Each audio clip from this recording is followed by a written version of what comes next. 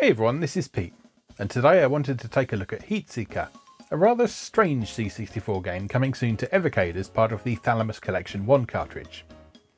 Full disclosure for those unaware, I'm an employee of Blaze, makers of the Evercade, which is why I've got an early copy of this cartridge. This is not an official Blaze video though, and my bosses are fine with me making it. Heatseeker was a 1990 release by Thalamus, developed by Paul O'Malley and featuring music by Mark Clements. O'Malley's other work on C64 included the multi-screen platformer Eric, which some regard as a prequel to Heatseeker, and the 3D tunnel shooter Dominion. Other work from Clements, meanwhile, can be heard in John Ferrari's Summer Camp and Winter Camp, also published by Thalamus. He also programmed the C64 version of Codemasters and the Oliver Twins Jet Bike Simulator and Championship Jet Ski Simulator, which are absolutely definitely not the exact same game. Heatseeker is a rather odd game in which you play a robotic leg carrying a basketball-shaped heat probe and must collect heat from flames in each level, which is then used to bloom 3 flowers essential to an alien race's survival. As you might expect from such a peculiar game, its critical reception was somewhat mixed on its original release. The UK's Games Machine magazine noted that Heatseeker is a very relaxed, laid-back game, and this is not the sort of thing today's sophisticated, action-crazy public wants to play, rating it 56%. Zap64, meanwhile, liked it a lot better, giving it a score of 75% and describing it as a weird but slickly executed sequel to Eric, weighed down by false complexity masking the simple gameplay. Reviewer Robin Hogg admitted to finding the game so bewildering that he had to phone up Paul O'Malley multiple times to figure out exactly what on earth he was supposed to do. But after getting to grips with the game, he concluded that it was original, demanding enough, and the element of exploration makes it worth persisting with. Community reviews are likewise mixed. Comments on popular C64 community site Lemon64 run the gamut from one user saying, "Only once in my C64 devoted life have I had cause to play a Thalamus game and be totally bemused and plain insulted by what was dished up. This is the game responsible." While another noted, "It's a piece of art. If you don't get it, forget it." And another still praised its unashamed eccentricity. I'll do my best to teach you how to get to grips with this game today, so far as I understand it anyway. So let's go play Heatseeker. Okay, here we are with Thalamus Collection 1 for the Evercade, and today we're taking a look at Heatseeker, which is probably the strangest game on this collection, and one that I suspect a few people may well bounce off when they first try it. Over the course of putting together the manual for this game and the digital content for it, I discovered that it's an interesting game that is worth spending a bit of time getting to know. Like some of Thalamus's other games, there's a bit of a learning curve there, but it's rewarding, and it's a game that's fun to talk about as well, just because it's so strange. So let's look at the description. The Triphylos of Nem, 3 mysterious and magical plants, hold in their lifeblood the entire race memory and psychic heritage of the people of Tantris. Your aim is to make them bloom again by draining as much heat as possible from the 8 zeal flames on each level. To do this, you'll need to pilot the leg into areas devastated by pollution. Launch the leg's probe, known as the ball, and allow it to absorb as much heat as possible from the flames, then return it to the leg for pass points. To proceed to the next level, drain all the flames and 9999 pass points, then hold L1 and R1 to teleport. Okay. These controls might look a bit complicated, but it's actually, as the reviews at the time stated, it's not as complicated as it might initially appear to be. So, let's begin. So, you are the leg, and you control the leg by moving it around, and it's sort of perpetually hopping, as you can see. So you have to sort of take that into account while you're moving around. You can pull down, and if you pull down, you can slide along the floor like this. And you can also push up to make big jumps. So, as noted before, our aim on each stage is to seek out the zeal flames and drain their heat with the ball. So here's one. So to drain the heat from a flame, we hold down. What do? No, we press There we go. Up and fire. Or up and B on the Evercade. To control the ball. And you then have to move the ball independently of the leg until it drains all of the energy from the flame. And then direct the ball back to the leg. And you'll see your score and the pass points will count up as the ball passes the heat energy back to the leg. And that's the most important thing you need to learn about Heatseeker. That is sort of probably the most important mechanic.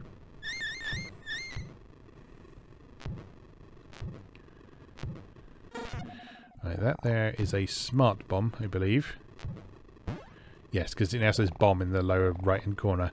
So if I press the A button on Evercade, I can immediately eliminate everything on the screen.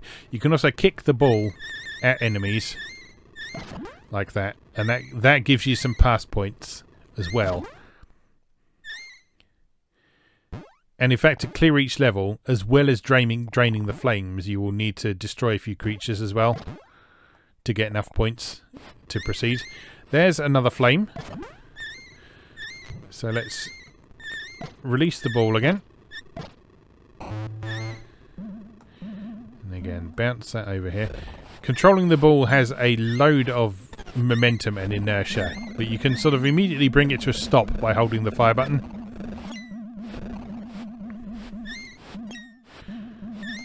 And so you do that to keep it under control and direct it back to its place atop the leg.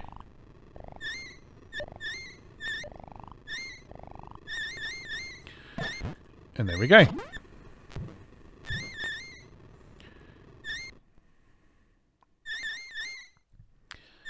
So you then continue hopping around the level,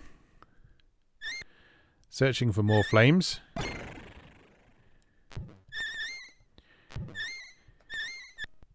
And your energy level, the energy level of the leg, you'll see is that sort of almost like a sort of seismograph type thing underneath where it says energy. And the more damage you take from enemies, the lower that line will go. And when that line goes off the bottom, you run out of energy. That's the end of your game. But you can get more energy back by draining the flames and retrieving energy with the ball.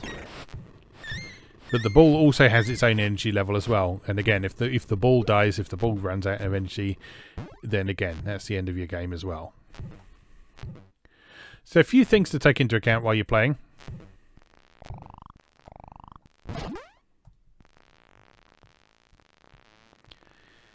You'll also notice that you can jump through most stuff. And that's important. So like here, for example, we want to launch the ball so it goes above this platform here to get to this flame. Because the leg can't get up there.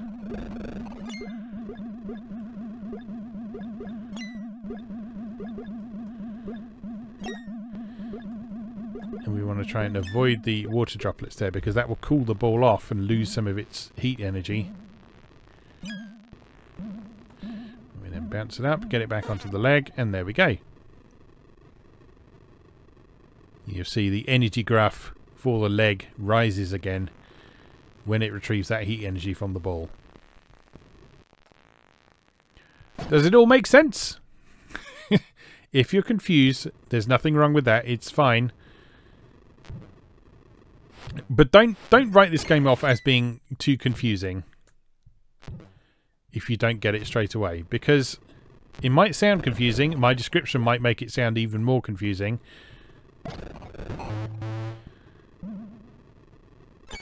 But it's actually not as complicated and weird as it might initially appear to be.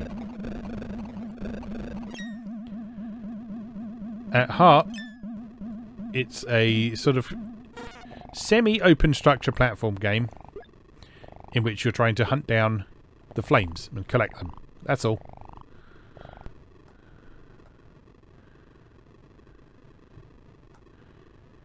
And it just has a unconventional and weird movement system. Right, to get down this little passage here, we need to use the sliding movement. So if we slide through here, we can actually go through this passageway. I've now coated the ball in chalk, which helps protect it against certain things, such as the water droplets.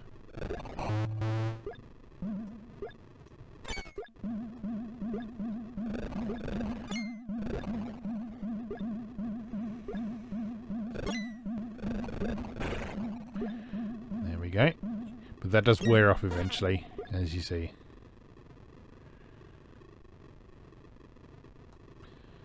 Okay, doing pretty well. Let's hop back down here, and that takes us back to a place we've been before. So we can just proceed through here. Be on our way. I've lost count of how many flames I've done.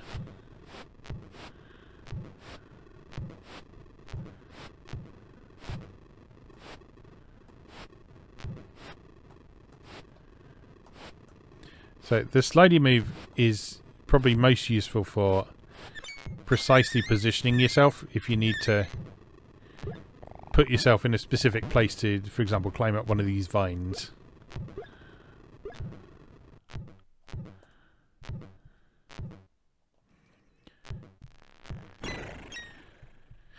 Right, onwards.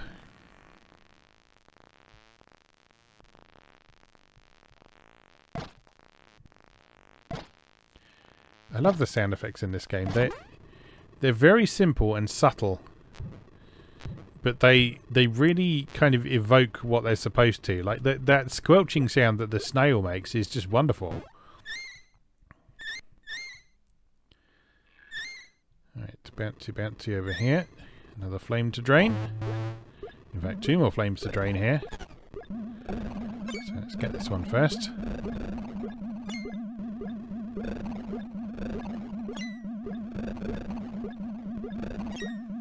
There we go. And then bounce back onto the ball. Retrieve that energy. So we've nearly got enough points. But like I say, to complete your level, you must not only get sufficient points, you have to drain all of the flames as well. So you have to find all of the flames. Again, coat the ball in chalk.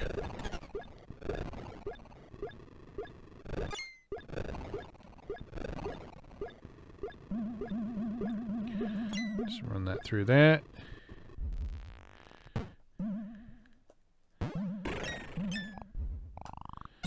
I've got to be a bit careful because we're a long way from the leg. So if we bounce up just by...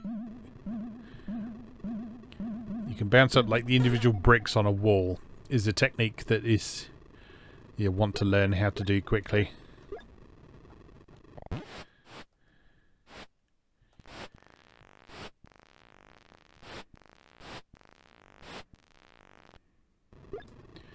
Right, there's another flame. I think this might be the last one.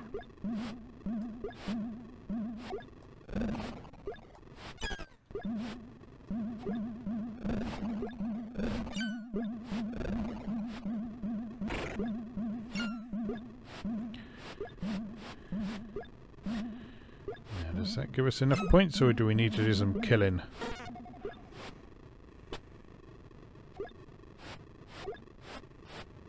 Yeah, not quite enough. So, bye-bye, Mr. Tortoise.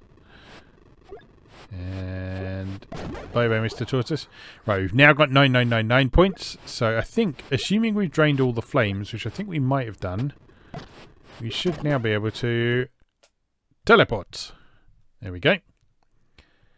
And then it's on to the next level.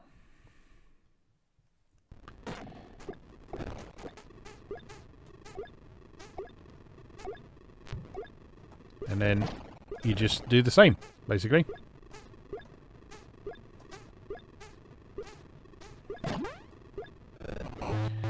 But it's on a new map with new enemies to deal with.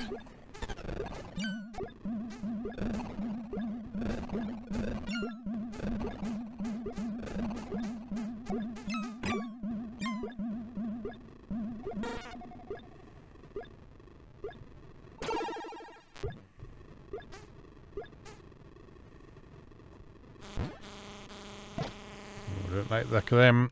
Let's get away from them. I don't know this second level at all. I know the first level quite well because I played it a lot during testing to prepare the manual and the other material for this game. But yeah, this second level is a bit of a mystery to me. It does seem all the creatures are moving a lot faster in this one. So I suspect it's going to be quite a bit harder to hold on to your energy.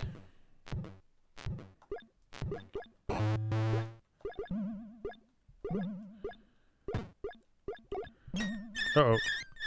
The ball has been caught by a Venus flytrap, and you see that's drained a lot of its energy.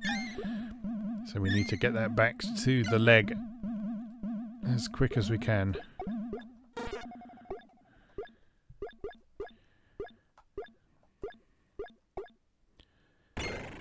Okay, let's go somewhere else. You see the ball's energy gradually replenishes over time.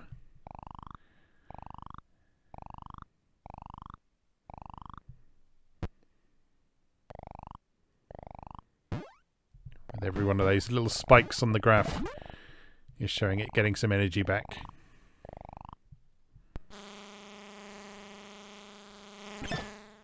Ouch. There's a flame.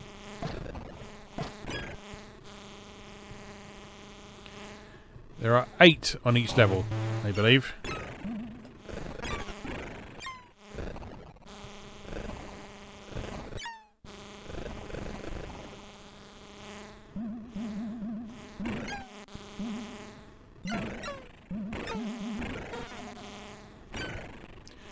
Nearly ran out of energy for the ball there. Let's get out of here. These bees are dangerous.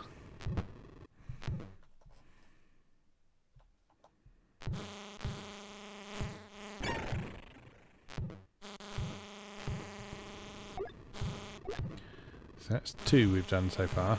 There's another Venus flytrap. Let's stay well out of the way there. Got some acid rain going at the moment.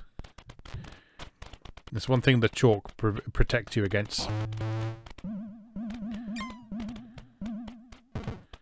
Right, don't see a flame up there.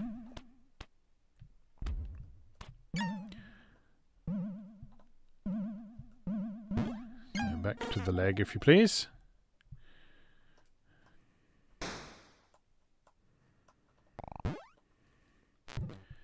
Oh, can't quite reach up there. No.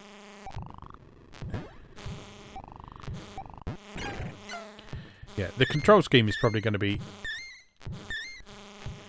your biggest thing that you need to get to grips with when learning this game. Because the leg doesn't handle like a conventional platform game, Hero. You've got that constant bouncing motion. And a very specific trajectory that it moves at as well, so there's obvious constraints on your movement, but you can learn to work with those. Okay, can't go any further that way. How do we get over here then? Is the question. Can't quite jump high enough there. Can we jump up these?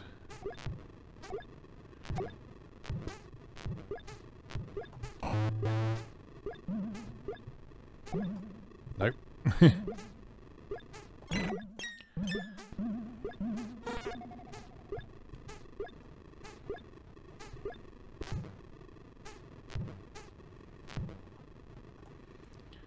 are very low on energy. So I suspect this run isn't going to last much longer. Oh, we're dead.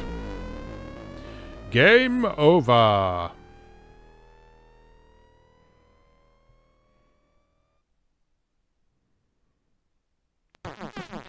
That then teleports you back to the first stage. You can practice individual levels on this game if you want to. It doesn't allow you to sort of progress if you're doing that, but you'll see on the screen there you can choose practice Y or N. You can use the virtual keyboard to say yes, for example, and you can choose whether you want to play in day or night mode. So let's say no.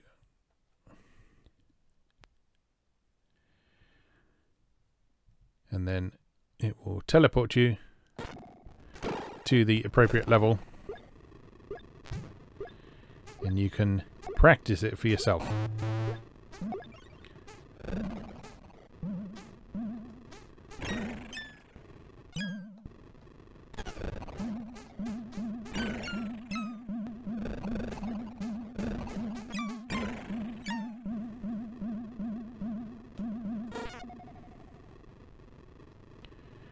So you don't actually earn any points while you're doing this, so you can't progress off the level, but you can use the practice mode to explore the level and learn it and figure out where everything is,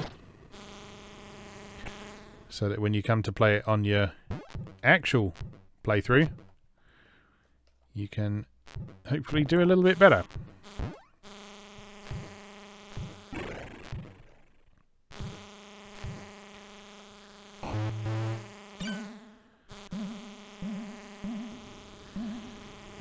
Another flame.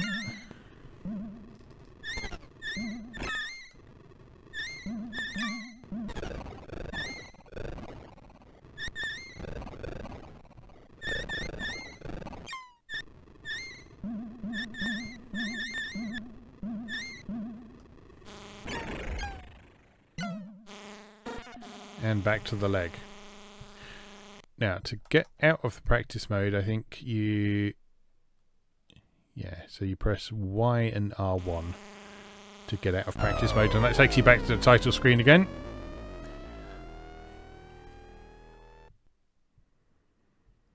And then you can try again from the start. So let's have one more go from the beginning of this and see if we can get anywhere. And hopefully what I've shown you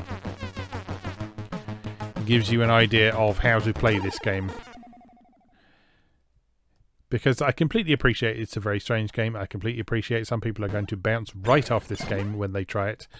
Go, what on earth is going on? I don't understand this. I shouldn't be expected to... I shouldn't be expected to deal with this nonsense.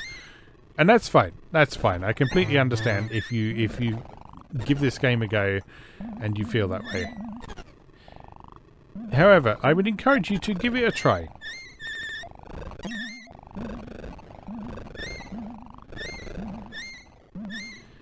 Because I find something oddly likable about this game.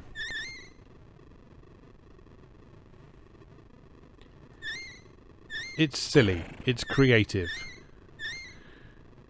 It's eccentric.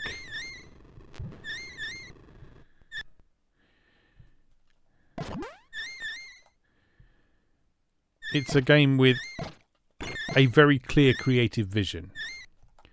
I think is probably the most important thing to take away from this. Paul O'Malley, for whatever reason, decided he wanted to make a game about a robotic leg hopping around carrying a basketball. And so, by golly, he did. That's exactly what he did.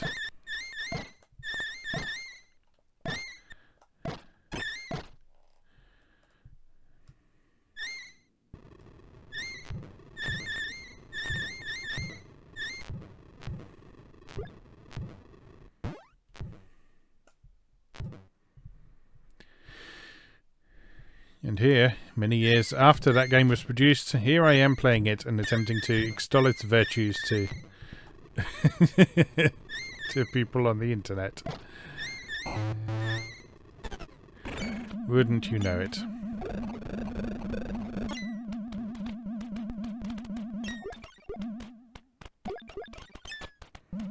Okay, so the acid rain has actually put the flame out there.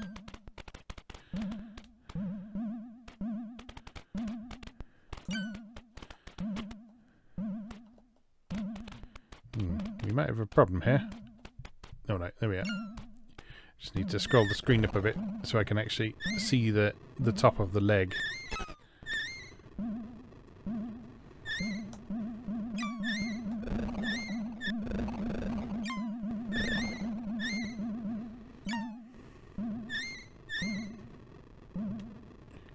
Let me back on my leg.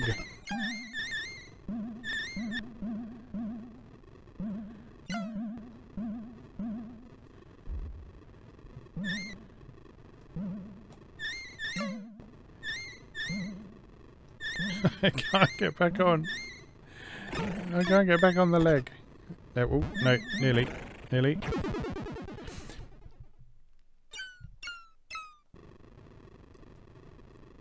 Oh.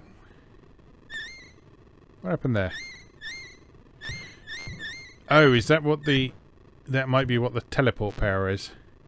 That you see on the right hand side. Gradually charging up.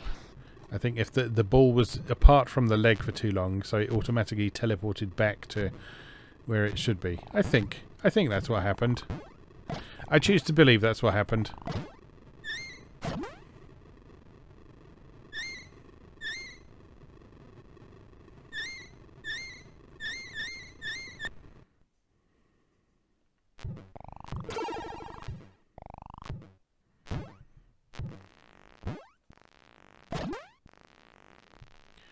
Right, let's wallop some snails.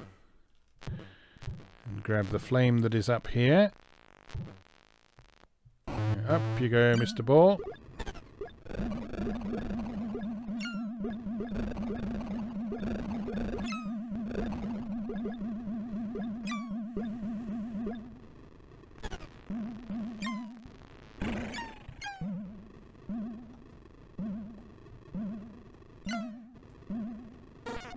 And there we go. Some more pass points for us. And then... don't think there is one down here. Or was there? I can't remember. I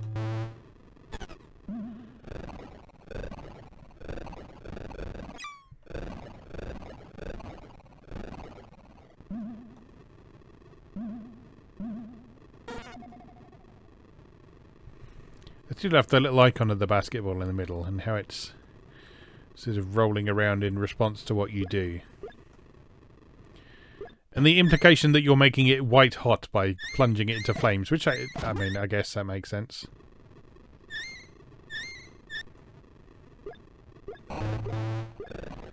If you threw a leather ball into a fire, it would get very hot.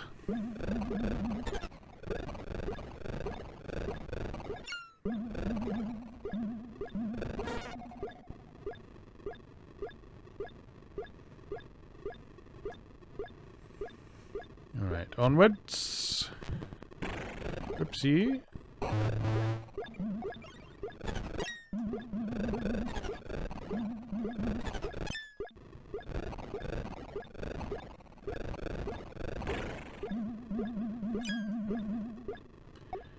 Oh, I've fallen.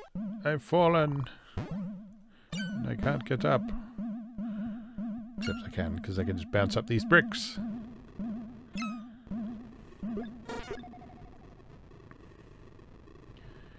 In a flagrant defiance of the usual conventions of platform games.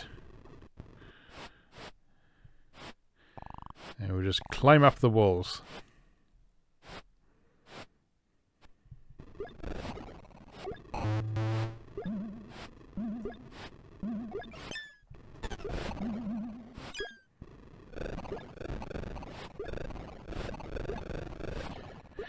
Alright, is that all of them? I haven't counted again.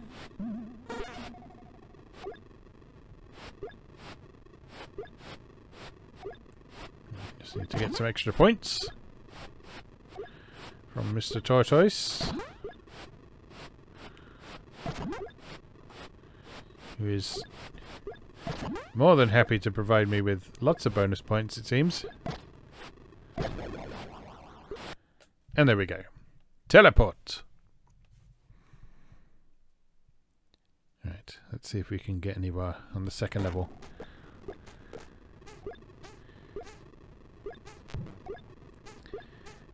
The second level is enormously difficult, by the way, because there are... I mean, there's technically 6 levels, but it's the same 3 levels twice. You do them once in the daytime and once at night time.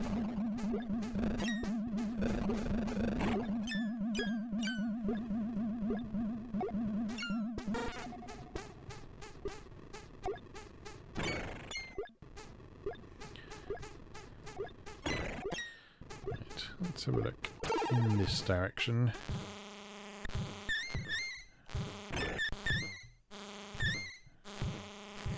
Oh, this is where I was having trouble before, wasn't it?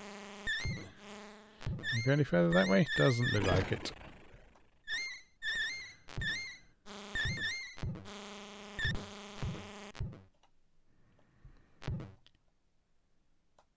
Right, can we get over there?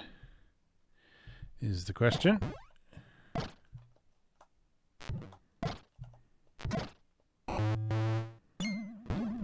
Oh, there is a flame up there, though. That's worth remembering.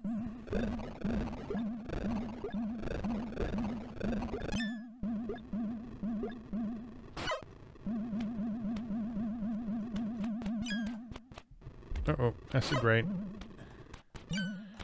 Acid rain!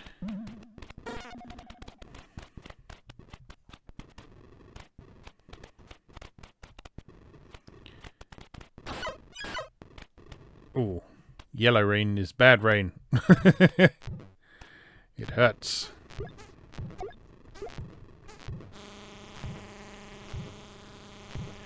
Right, can't quite jump off the top of the screen there.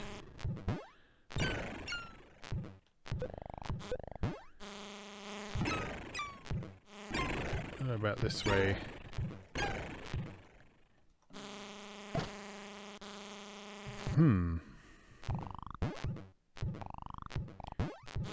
I guess we've got to send the ball off to go for a bit of a bouncy bounce.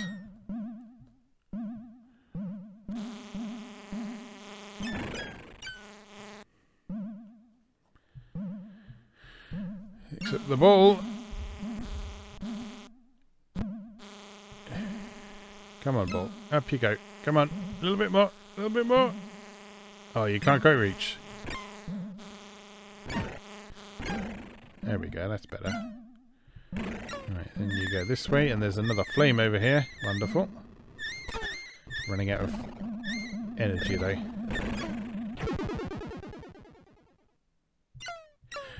Right, so if the ball runs out of energy and the teleport gauge on the right-hand side is full, it will just teleport back to the leg, from the look of things. Which is good. But the leg now has hardly any energy.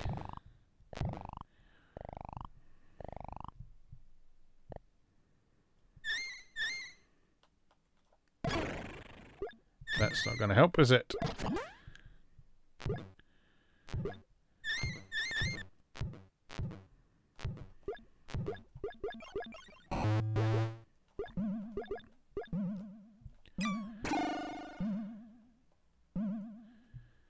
Uh-oh.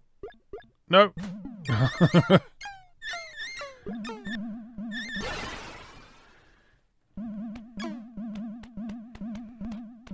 I think it might all be over. It is all over. Because the ball and the leg have both run out of energy. There we go. Anyway, that is Heatseeker. A bafflingly strange game, but a rather wonderful one, I think.